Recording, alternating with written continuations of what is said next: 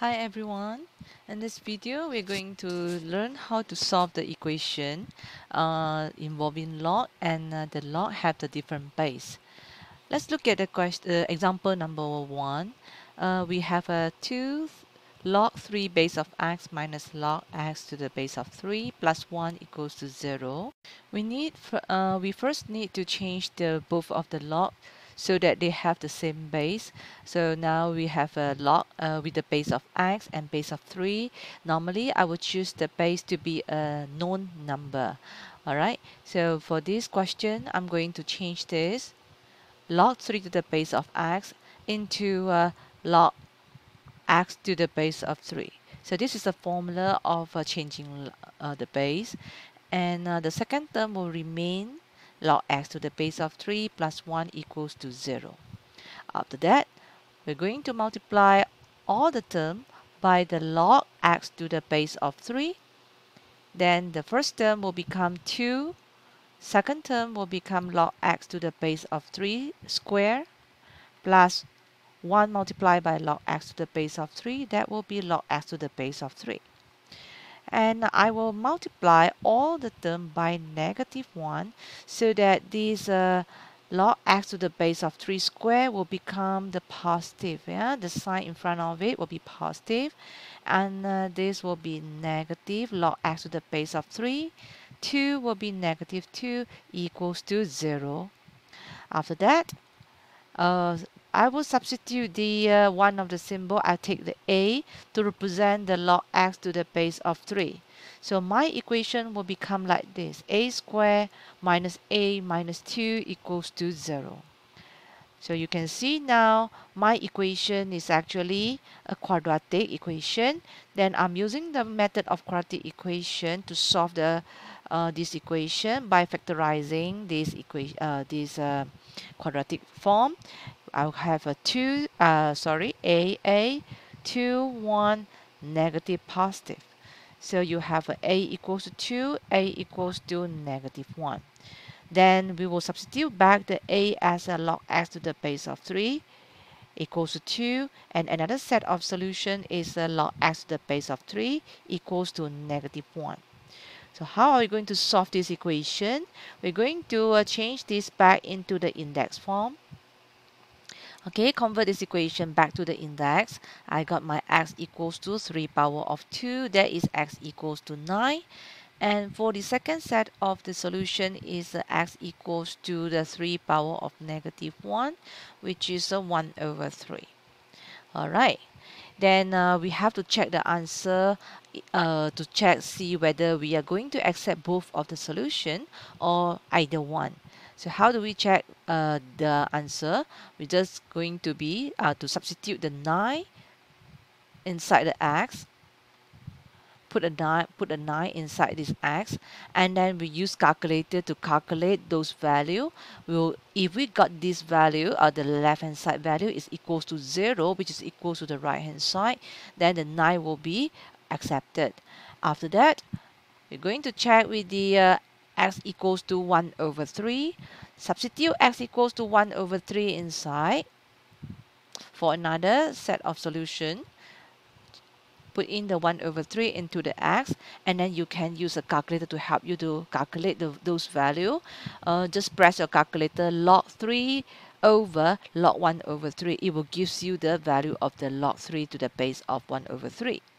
And for the log x to the base of 3, just put in the 1 over 3, then take your calculator, press your calculator on the button log x, log 1 over 3 over log 3. It will gives you the value of the log 1 over 3 base of 3. Then you combine them, follow according to the operation given here, and check whether the left hand side equals to 0. Okay, and after I have checked, I will both of the solution is accepted because both of them satisfy the equation. So we must be we have to write down our choice: x equals to 9, x equals to 1 over 3. Okay, to show that we have made our choice of our final answer. Alright, now we proceed to the next example. My next example is a log x to the base of 3 plus log 9 to the base of x equals to 3. Again, check with the base. I'm going to convert all of them into the base 3. Okay, so this is a positive. I will change this second term of log into the base 3. I have log 9 to the base of 3 over log x to the base of 3 equals to 3. And then after that, I'm going to multiply all the term by a log x to the base of 3. Here I have a log x to the base of 3 square plus 2. Why? Why we got 2? Because a log 9 to the base of 3. 9 always can be written as a 3 square, and bring the 2 to the front. You got a 2 multiplied by 1, which is equivalent to 2. And the log x to the base of 3 just cancel off with the log x to the base of 3 that you are multiplied with. And 3 multiplied by log x to the base of 3, you have 3 log x to the base of 3. Then now I'm going to arrange them nicely in the form of quadratic form. Alright, then you can represent the a as a log x to the base of 3. We have a squared minus 3a plus 2 equals to 0. Then next, we can factorize it. Okay, and check. You can always expand back, check whether your factorization is correct. Then from here, I got my a equals to 2, a equals to 1. Then I need to substitute back the a as a log x to the base of 3 equals to 2. Change this back into the index form. This is the log equation. In order to solve for the x, I'm going to change this back into the index form. I got my 3 square, which is x equals to 9. And for the second equation, I got my log x equals to 3 equals to 1. X equals to 3 power of 1, which is x equals to 3. So again, I got two answers. Always need to check your answer. You can substitute the x as 9 first. Check. Okay, 9. I put 9 in my x. And then calculator. From your calculator, you can press your calculator in this way. That is pressing the log 9 over log 3, as if that you are changing the log into the base 10 plus log 9 over log 9. Okay, so I think you will get that the value equals to 3. So we say that the x equals to 9 will be accepted as your answer, as one of your solution. And now it's the turn for us to check the x equals to 3. Put in the x equals to 3 inside.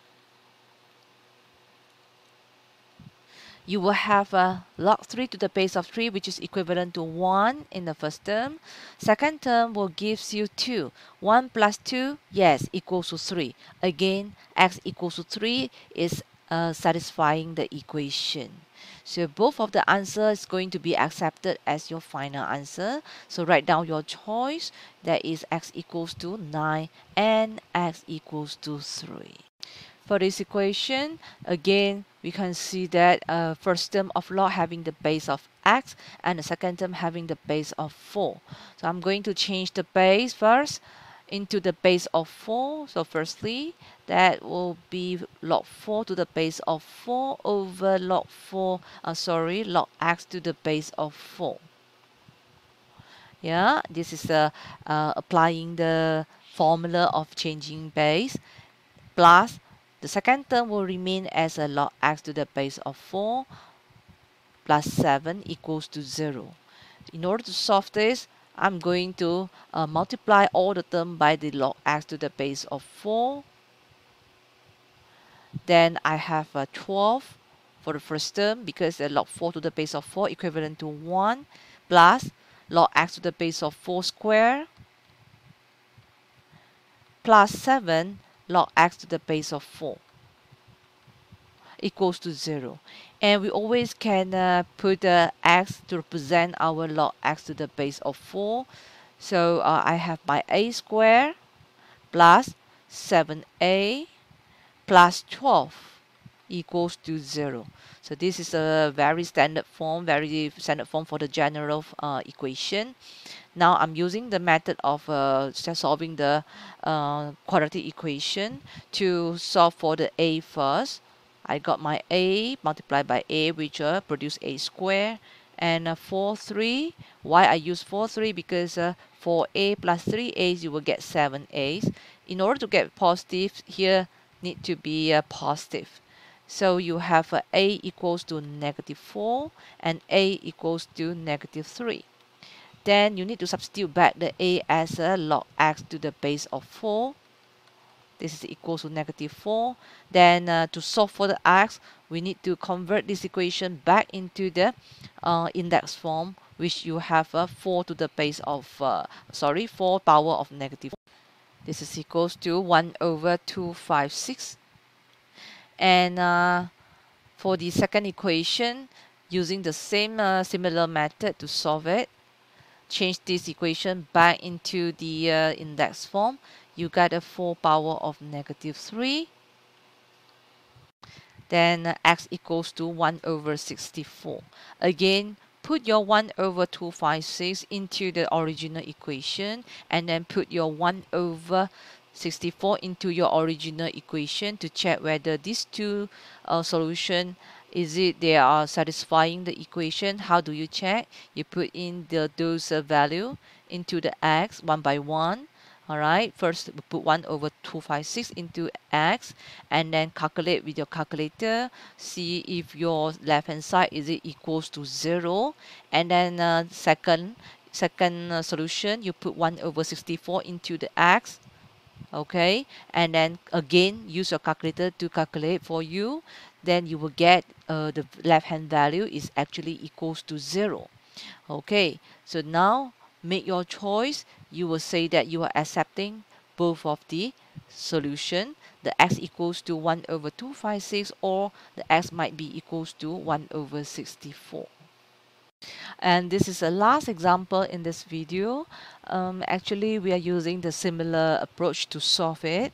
Again, changing the base into the base of 3. So I have my log 3 to the base of 3 over log x to the base of 3 minus, how about this one, square root of x. I always can write this as x power of 1 over 2, and this is equals to 3 over 2. Alright, slightly adjust it. I got my 2 over log x to the base of 3 minus 1 over 2. Always can move to the front by applying the laws of log. And this is equals to 3 over 2. So in order to make this into the quadratic form, I'm going to multiply all this term by the 2 log x to the base of 3. Why the multiply by 2? Because I want to eliminate this the denominator as 2. So when you have a 2 over log x to the base of 3 multiplied by 2 log x to the base of 3, you will have 4. Because 2 multiplied by 2, 4, and the log x to the base of 3 cancel off each other. And this for this term, you will have a log x to the base of 3 squared. 3 over 2 multiplied by log x to the base of 3, you will have a 3 log x to the base of 3. Arrange them nicely, okay, or you may substitute the a as log x to the base of 3. You will get this a square. I move to the other side. I got my a square plus 3a minus 4 equals to 0. Then we use the quadratic method to solve for the a first. You have your 4, 1, positive, negative. So the first a is -4, and second a equals to 1. Substitute back your a as log x to the base of 3. You got this. So after we have solved for the x, the first x is 1 over 81, and the second x is 3. Finally, after the checking, you will see that you are going to accept both of the answer as your solution. So x equals to 1 over 81 or x equals to 3. Alright, thank you for watching.